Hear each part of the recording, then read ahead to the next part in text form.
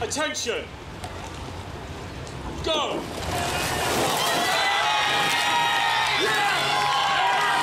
I love that, Henley. The noise you get off the start. Both crews going out as hard and fast as they can. The crowd's going crazy off the blocks, and the adrenaline that you get from that is incredible.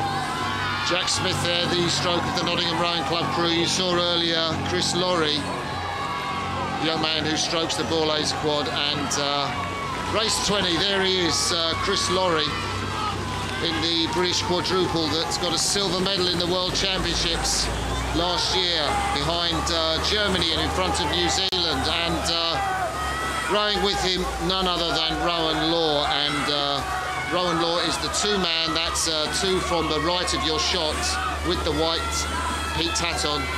These two men were in the same boat, Mark, in the Junior World Championships last year. That's the standard of scullers in these crews. Yeah, and that is such an impressive, performance to go to the Junior Worlds win medals. That doesn't come easy.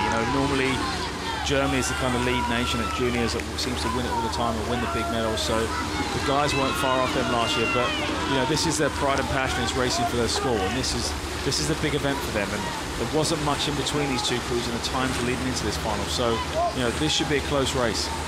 Well, it is a close race. I think Nottingham Rowing Club on the Buck station, they're closest to you. They have the lead, just going down the boat from left to right. That's Jack Smith in the stroke seat. You can see him there, closest to you, then James Morby, then Rowan Law. He's the man who sculled in the British Junior Quads with his opposition, and then Harvey Kay in the bow seat with the distinctive blue peaked cap. And Borlase have had a little push there, as we've been talking, Mark. Yeah, they've had a little move there. They had a little look across of the marker, and they just thought, right, this is the time to commit now, just to try and open up. They do have a lot of experience in the crew, so they will try and put Nottingham under pressure early, because this is a new position for Nottingham to be in a final, where Borlase are the ones that have the experience. So on the left of your picture, it's the men from the Midlands, Nottingham Rowing Club, in the final of the Fawley Challenge Cup, the last race of the 20 finals, the fantastic finals we've had here at Henley Regatta. And there, stroking the Sir William Borlase Grammar School boat, is Chris Lorry, the Buckinghamshire school that has done so much for British sculling. A fantastic programme, and their coach, Robin Dow, has been leading that programme, and Borlase are leading the race at the halfway mark.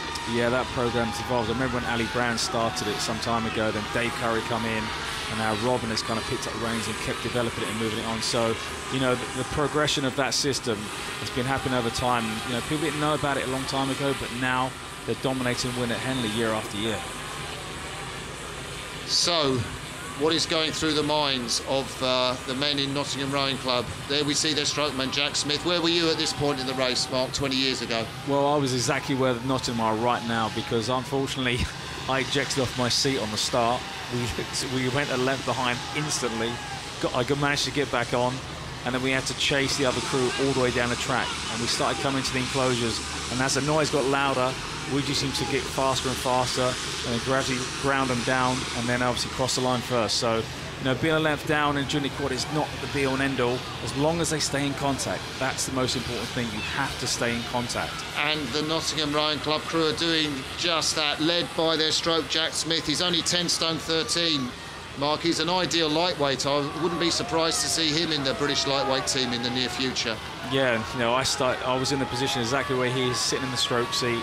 Not the biggest guy, and then progress on to race at the international level. So, we've got high hopes for him to progress on, but today he's just thinking about this final, and he wants to cross that line first. So a thrilling race. The Borlase crew put under real pressure there. There is their stroke man, Chris Lorry.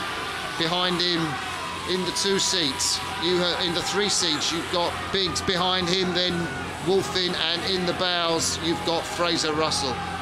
And that shot from the air was incredible. You can just see Nottingham moving back up. They're just trying to claw their way back, a man at a time. They don't want to just pounce on them straight away. It's just edging up. And by doing that, they'll start to put Borlase under pressure. 20 years later, I wonder if history is going to be revisited. The four men in the Borlase boat. Well, there's a Nottingham, and a look across from Harvey Kay, the bowman. Yes, he's shouting, we're doing it, we are moving. But the Borlase men, Fraser Russell, Joe Wolfin, Rufus Biggs and Chris Lorry, the stroke man, are made of stern stuff. They won the School's Head in fantastic style. They've got a new boat, a new Hudson Shell just for this regatta, and they're making best use of it, but they have a 2/3, 3/4 of a length lead. And look at that view there. You've got both boats, they're in contact. Oh, it's coming into the regatta enclosure. Now Nottingham really have to start moving now. They can't leave it too late. They have to start getting on even terms. But you've got the experience of Borlase. These guys have been here before. They understand what it's about. So this is going to be an incredible finish here.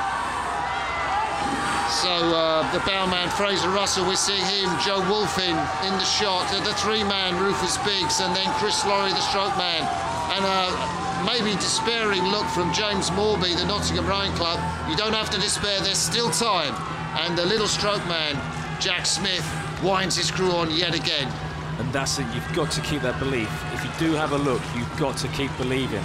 And that's the thing that's most important. You've got to believe in the guys around you. What a shot, just maybe 20, 25 strokes to go to the finish. Sir William Borlase Grammar School, we're riding with them now. They are leading this race of the Fawley Challenge Cup. So many crews entered this race, tried to qualify. These are the two that's left. The bowman Harvey Kay looks round. Is it too late for Nottingham? The finish line gets ever closer. We get one more shot before the crews come up to the finish line. Borlase in the lead. Nottingham on the left, and it's Borlase. It's looking like they are unstoppable in the final moments of the Henley Regatta for 2015, the last race of 20. And here it is, Sir William Borlase Grammar School come up to the line. The Robin Dowell coach crew take the Fawley Challenge Cup. The yes as they cross the line. What an amazing race that Nottingham Rowing Club served up. The cameras are with the winners. My thoughts are with the losers and the amazing race they rode. Chris Lorry puts his head in his hands, the junior world silver medalist.